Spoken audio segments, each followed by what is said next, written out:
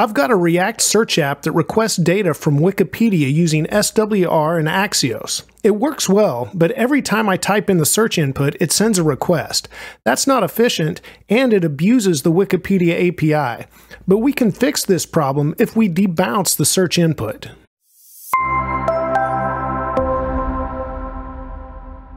Hello and welcome, I'm Dave. Today we will debounce the search input in a React app, and I'll provide links to all resources in the description below.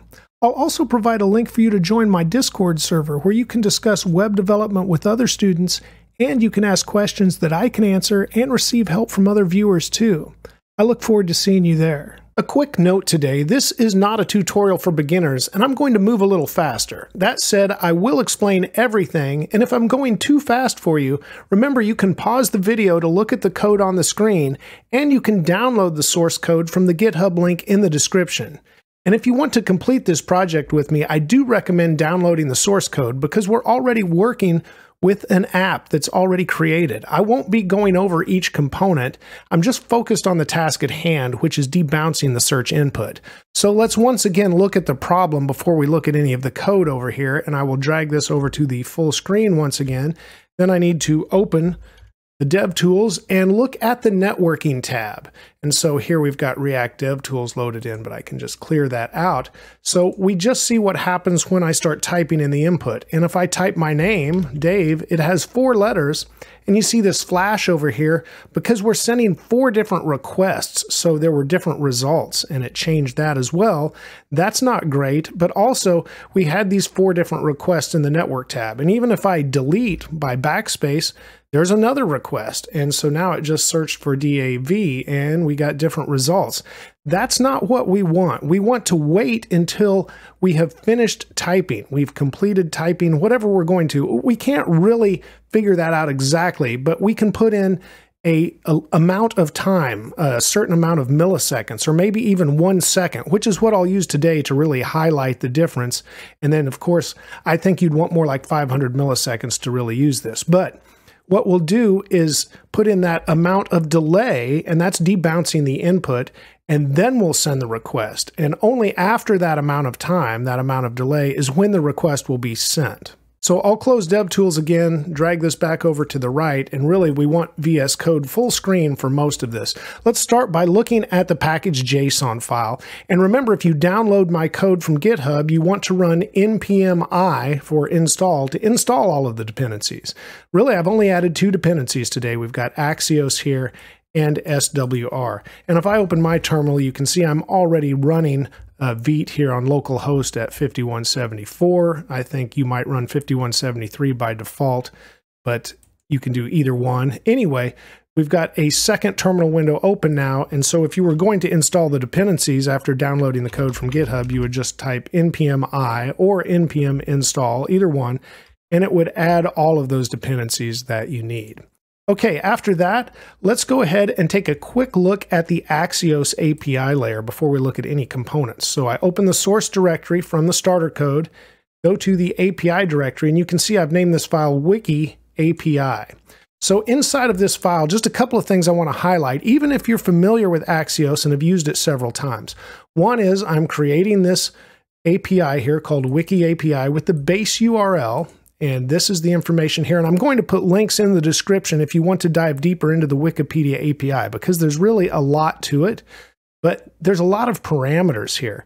And I just want to highlight that I put all the params. This is a GET request. And if you don't specify the method, it defaults to GET. But I put all the params in here, and we're just passing in the search term to our getWiki search results function. And then instead of what you may be used to seeing, like API.get or API.post or something like that, I'm just saying wiki API.request because we're just using the base URL. There's no further URL to pass in and append to this. So just wiki API.request, letting it default to the get method. And these are all of the params we're sending in the URL to Wikipedia. Now let's take a quick look at our React components. And here's the app component. You can see we are using state to set a search value, and we have the set search value function as well. We pass all of that into the search input component. And then we also have a list component that only receives the search value. So if we look at the components and we look at the search input, you can see that is all that is here, is the text input, and it is a controlled input. So the value is the search value, and the onChange triggers the set search value function. And that's essentially all there is to that, which pushes that back up to the app.js, which can then send the search value down into the list component as a prop. So once we look at the list component, we can see how we are fetching that data. So we get the search term here in the list component, and we're using SWR. SWR uses that get wiki search results function that we already looked at in the wiki API.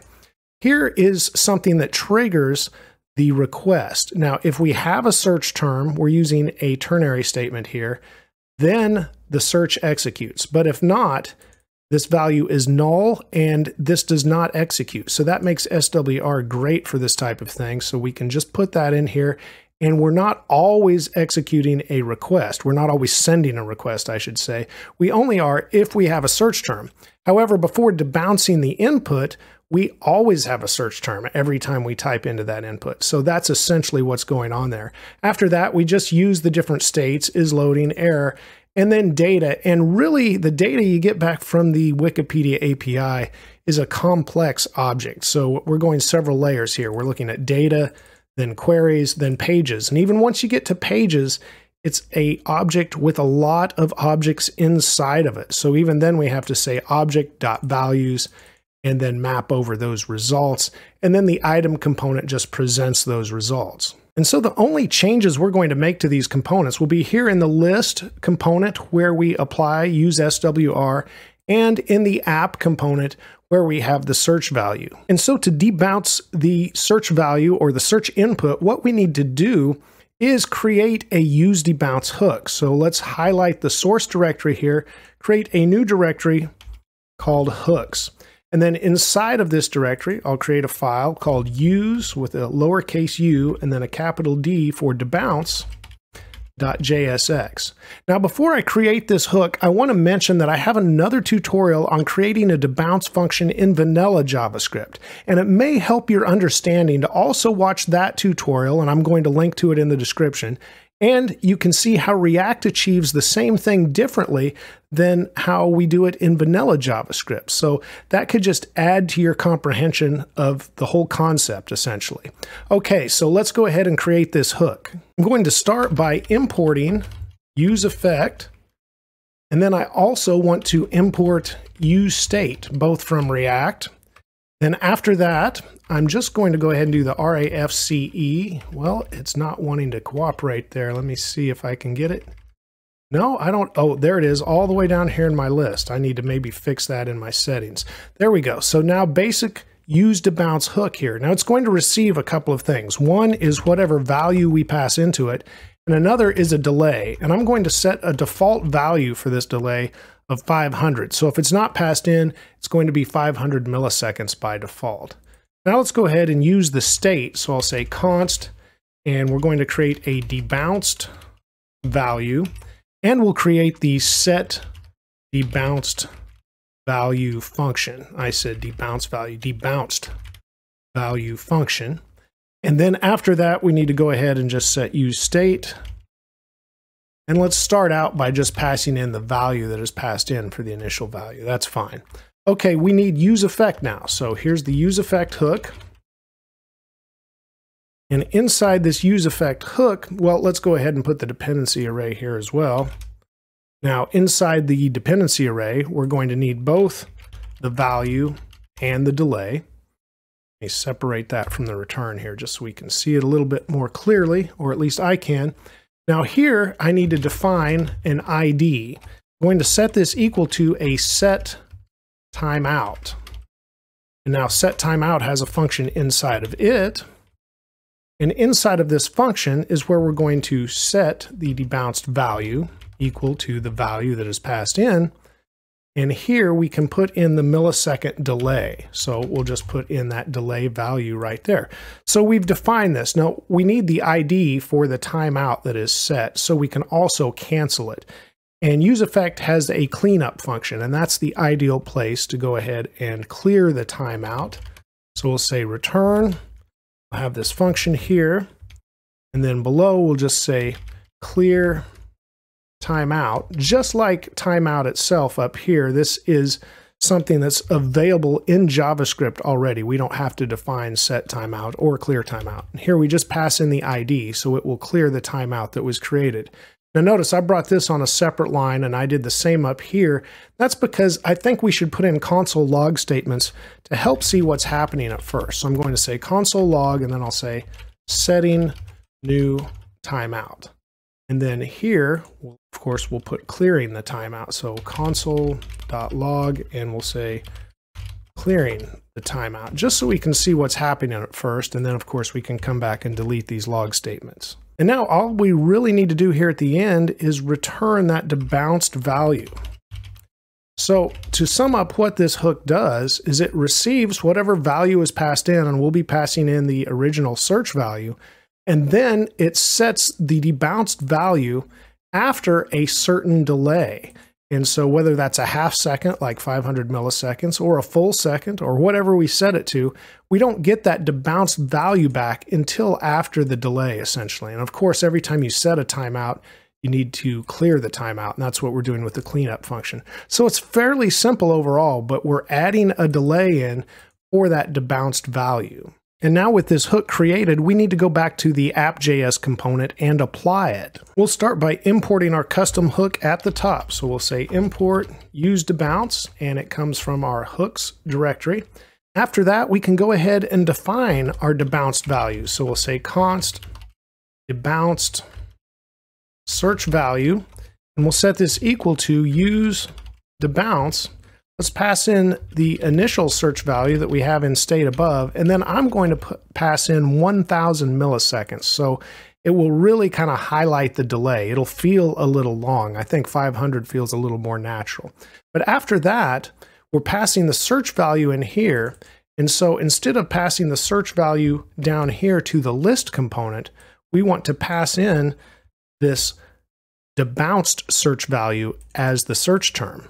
So again, before we try out the new debounce feature that we have just added, let's once again look at the list component, and we're bringing in that debounce value now as search term. So we really don't need to change anything here. I just want to highlight what is happening because the debounced value will have no value. It'll essentially be empty at first. And so it will fail when we get to this ternary, and the value will be null and no request will be issued. And that's how easy it is to apply this to SWR. So now let's go ahead and look at our app once again. I'll drag this over. Let's go full screen with the application, and I'll open up the Dev Tools. And here we're in the Network tab once again in Dev Tools. I'll clear this out. Now I'm going to type my name again, and let's look at how many requests happen. I typed my name, we waited 1 second, and then only 1 request was issued instead of 4, which were issued instantly after every letter I typed before. Now the same thing when I backspace, as long as I don't stop, no other request was issued. And no request was issued when this was empty, because once again, it was not true. It failed that ternary statement. So I could type something like, hey, now another request is issued. And if I just backspace once and wait a second, then a request is issued. So as long as I am in action typing, nothing else should happen. So I could type Jim, for example, and now we have another request, and we see all the results for Jim. And Jim Henson reminds me of Muppets. So as long as I'm typing, no other request happens. And then it happens 1 second after I finish. So again, you might want to lower that in your code to 500 milliseconds. It might seem more natural. So a quick final touch that I didn't want to add until I displayed how this worked in the Network tab, because it will add more network requests, but that is we can add some images to these results as well. So let's go to the components once again, look in the item component, and you'll see where I commented out some code. You could uncomment that, But remember to delete this code underneath that just defines the content right here. So starting on line 36 to 40, delete that code, and then uncomment the larger block of code here from line 14 to 34. And now we'll start to bring in some thumbnails with these results. But that will show more requests because it has to request all of those thumbnails as it brings them in. So now you can see our results over here. If a thumbnail exists for the result, and you have to check for that because they do not all have thumbnails, but if it does exist, you will see a thumbnail in the results. So if we search for Dave once again, let's see who all has a picture. A lot of Daves have pictures, so that improves the app just a little bit. Now, I hope this has helped you learn more about what debouncing is and why it's necessary when you work with API requests that are tied to an input. Now, here's a challenge for you. Take this project and make it better.